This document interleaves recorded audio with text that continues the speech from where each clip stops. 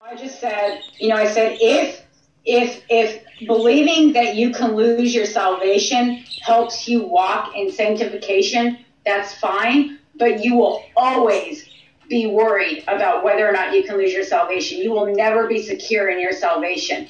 And that is the devil's playground, because then he'll be able to get in there and convince you, oh, you're not saved. God's forsaken you. You can't, you're not saved. And it's his playground. I mean, it's as simple as that. You will never, ever be secure in your salvation. Part of the armor of God talks about the helmet of salvation, knowing that you are saved. What is the helmet? Protects the head, right? That's what the helmet does.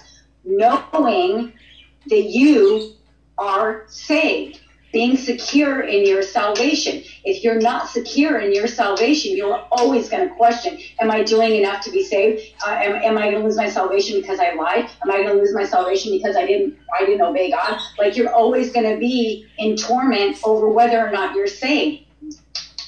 That's not a thing. That shouldn't be a thing. Right, and that leaves you with insecurity, doubt, and fear. And God, that doesn't come from God, and that's a torment.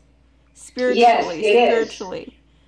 It is very much so. Now, that's not to say that we are to be flippant about our salvation. This is where that other post came in. As I said, yes, we are saved by grace alone. That is the only thing we are saved by, is his grace. And it's like, but that does not give you a license to keep doing what you're doing. And I'm like, Jesus paid too high of a price for your salvation for you to be flippant about it. Like, and I understand we all go through that. We all kind of go through that, right? Because we don't understand it yet. And I understand that. But the price was too high for you to be flippant about your salvation. You should not be sitting there being, oh, well, that's okay. I'm saved. So, if I did this, it's okay. I don't have to worry about it. Well, you're right. Like, you don't have to worry about it because, you've been saved from that.